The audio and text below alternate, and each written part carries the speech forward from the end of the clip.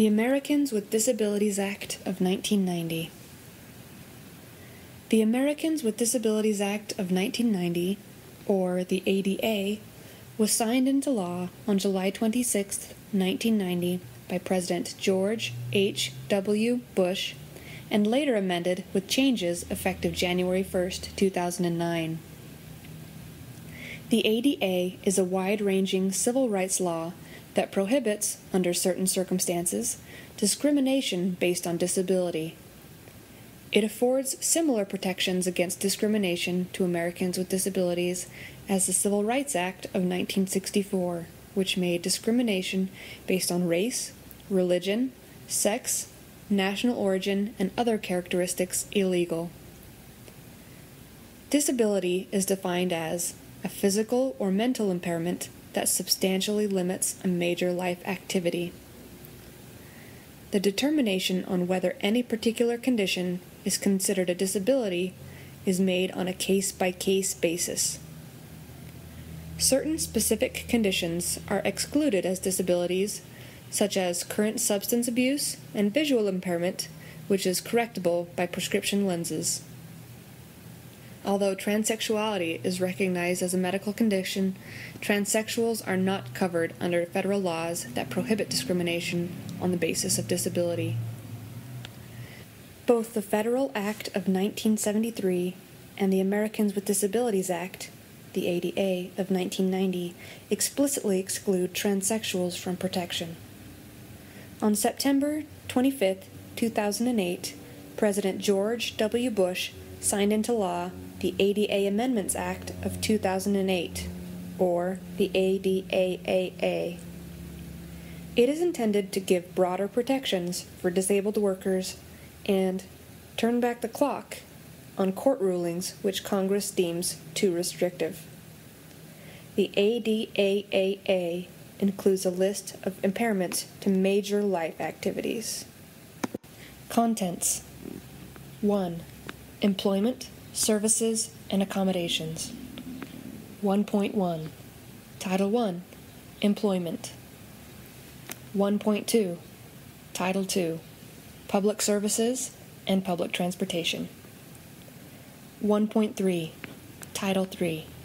Public Accommodations and Commercial Facilities. 1.4. Title IV. Telecommunications. 1.5. Title V. Miscellaneous Provisions. 2. Major life activities. 3. Political pressure. 4. Quote. 5. Criticism. 5.1. Employment. 5.2. Accessibility. 5.3. Extra exam time.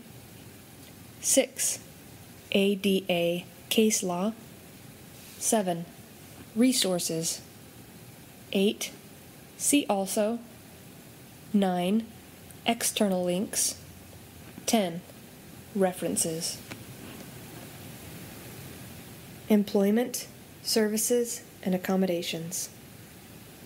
Title I. Employment. The ADA states that a covered entity shall not discriminate against a qualified individual with a disability. This applies to job application procedures, hiring, advancement and discharge of employees, workers' compensation, job training, and other terms, conditions, and privileges of employment. Covered entity can refer to an employment agency, labor organization, or joint labor management committee, and is generally an employer engaged in interstate commerce and having 15 or more workers. Discrimination may include, among other things, limiting or classifying a job applicant or employee in an adverse way, denying employment opportunities to people who truly qualify, or not making reasonable accommodations to the known physical or mental limitations of disabled employees, not advancing employees with disabilities in the business, and or not providing needed accommodations and training.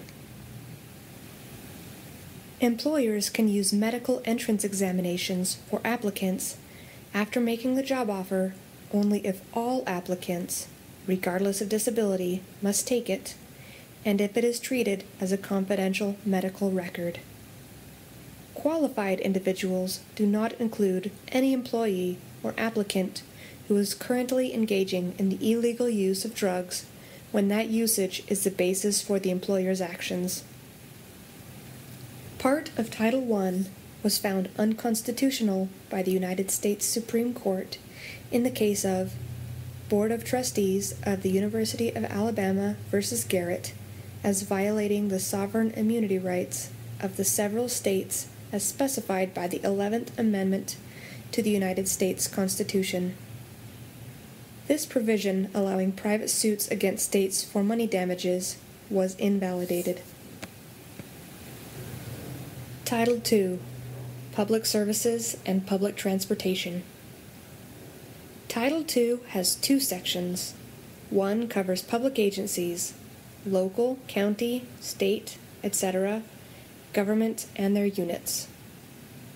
That section generally requires the agencies to comply with regulations similar to Section 504 of the Rehabilitation Act. These rules cover access to all programs offered by the entity.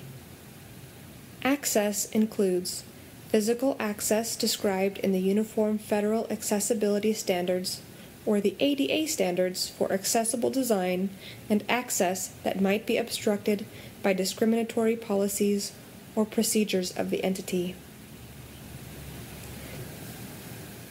The other section of Title II is specific to public transportation provided by public entities. It includes the National Railroad Passenger Corporation along with all other commuter authorities.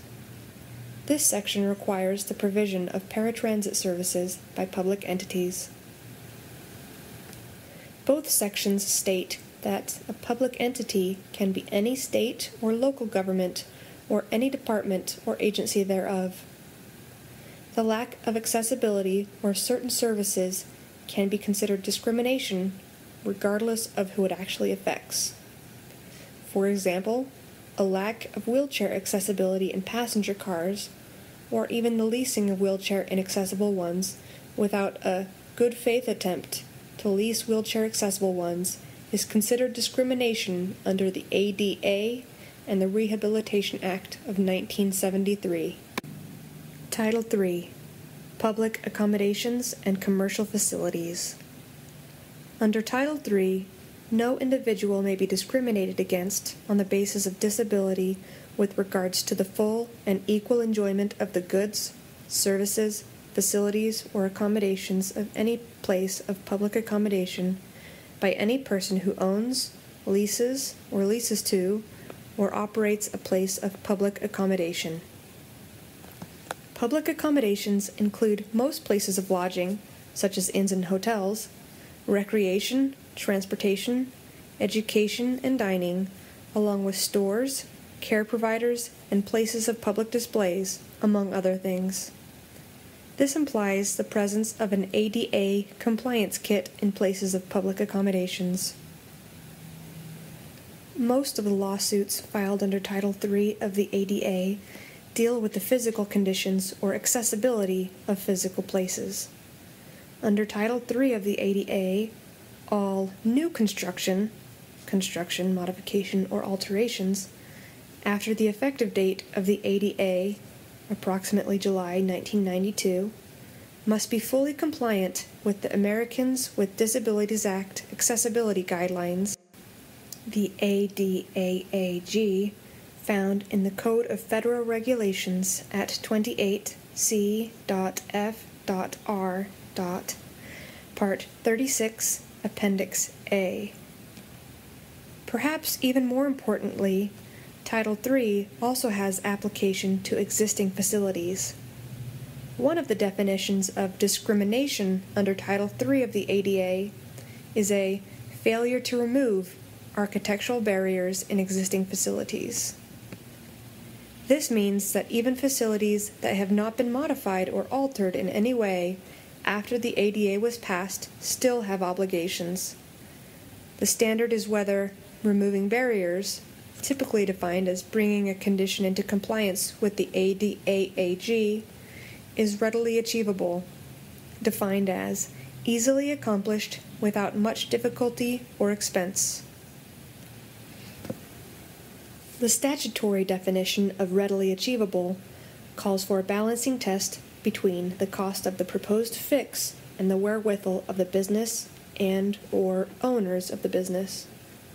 Thus, what might be readily achievable for a sophisticated and financially capable corporation might not be readily achievable for a small mom-and-pop outfit. There are exceptions to this title. Many private clubs and religious organizations may not be bound by Title III. With regard to historic properties, those properties that are listed or that are eligible for listing in the National Register of Historic Places, or properties designated as historic under state or local law, those facilities must still comply with the provisions of Title III of the ADA to the maximum extent feasible. But if following the usual standards would threaten to destroy the historic significance of a feature of the building, then alternative standards may be used.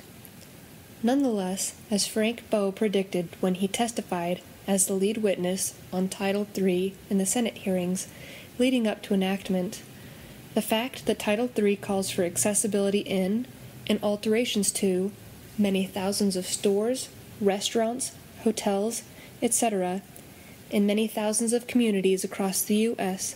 means that this title probably has had more effect on the lives of more Americans with disabilities than any other ADA title. Title IV, Telecommunications. Title IV of the ADA amended the Landmark Communications Act of 1934 primarily by adding Section 47 U.S.C. 225. This section requires that all of the 1,600-some-odd telecommunication companies in the U.S. take steps to ensure functionally equivalent services for consumers with disabilities, notably those who are deaf or hard of hearing and those with speech impairments. When Title IV took effect in the early 1990s, it led to installation of public teletypewriter (TTY) machines and other TDDs, telecommunications device for the deaf. Title IV also led to creation in all 50 states and the District of Columbia of what were then called dual-party relay services and are now known as Telecommunications Relay Services, TRS. Today, many TRS-mediated calls are made over the Internet by consumers who use broadband connections. Some are video relay service, VRS, calls, while others are text calls. In either variation, communication assistants translate between the signed, typed words of a consumer and the spoken words of others. In 2006, according to the Federal Communications Commission, FCC, VRS calls averaged 2 million minutes a month. Title V, Miscellaneous Provisions. Title V includes technical provisions. It discusses, for example, the fact that nothing in the ADA amends, overrides, or cancels anything in Section 504. Additionally, Title V includes an anti-retaliation or coercion provision. The Technical Assistance Manual for the ADA explains it. 111-3.6000 Retaliation or Coercion. Individuals who exercise their rights under the ADA or assist others in exercising their rights are protected from retaliation.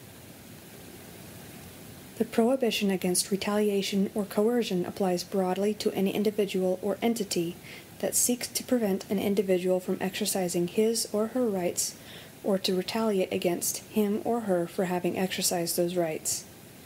Any form of retaliation or coercion, including threats, intimidation, or interference, is prohibited if it is intended to interfere with the exercise of rights under the ADA.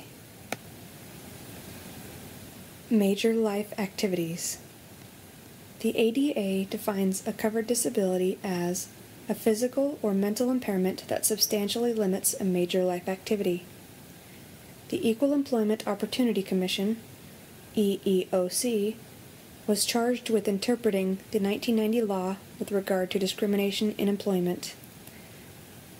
Its regulations narrowed substantially limits to significantly or severely restricts. In 2008, effective January 1, 2009, the ADAAA broadened the interpretations and added to the ADA examples of major life activities, including, but not limited to, caring for oneself, performing manual tasks, seeing, hearing, eating, sleeping, walking, standing, lifting, bending, speaking, breathing, learning, reading, concentrating, thinking, communicating, and working, as well as the operation of the several specified major bodily functions. The Act overturns a 1999 U.S. Supreme Court case which held that an employee was not disabled if the impairment could be corrected by mitigating measures. It specifically provides that such impairment must be determined without considering such ameliorative measures. Another court restriction overturned is the interpretation that such an impairment that substantially limits one major life activity must also limit others to be considered a disability. The ADAAA will undoubtedly lead to broader coverage of impaired employees. The United States House Committee on Education and Labor states that the amendment makes it absolutely clear that the ADA is intended to provide broad coverage to protect anyone who faces discrimination on the basis of disability. Political pressure. The ADA, 1990, is unusual because more than 100 groups dedicated to disability rights, civil rights, and social justice worked together to ensure its passage. Justin Dart was a major organizer. Many of the standards mandated by the national government for the ADA were first incorporated by Ruth B. Cowell, who established and operated the Cowell Rehabilitation Center in Laredo, Texas, from 1959 until her death in 2008. Quote, "On signing the measure, George H.W. Bush said, 'I know there may have been concerns that the ADA may be too vague or too costly, or may lead endlessly to litigation, but I want to reassure you right now that my administration and the United States Congress have carefully crafted this act. We've all been determined to ensure that it gives flexibility, particularly in terms of the timetable of implementation, and we've been committed to containing the costs that may be incurred. Let the shameful wall of exclusion finally come tumbling down.'" Criticism. Employment. The ADA has been a frequent target of criticism. For example, some claim that individuals who are diagnosed with one of the so-called lesser disabilities are being accommodated when they should not be. The ADA has also been subject to harsh ridicule. The Onion ran a story in 1998 about the new Americans with No Abilities Act, which was described a major victory for the millions upon millions of U.S. citizens who lack any real skills or uses. On the other hand, court decisions have made necessary an individualized assessment to prove that an impairment is protected under the ADA. Therefore, the plaintiff must offer evidence that the extent of the limitation caused by the impairment is substantial in terms of his or her own experience. A medical diagnosis or physician's declaration of disability is no longer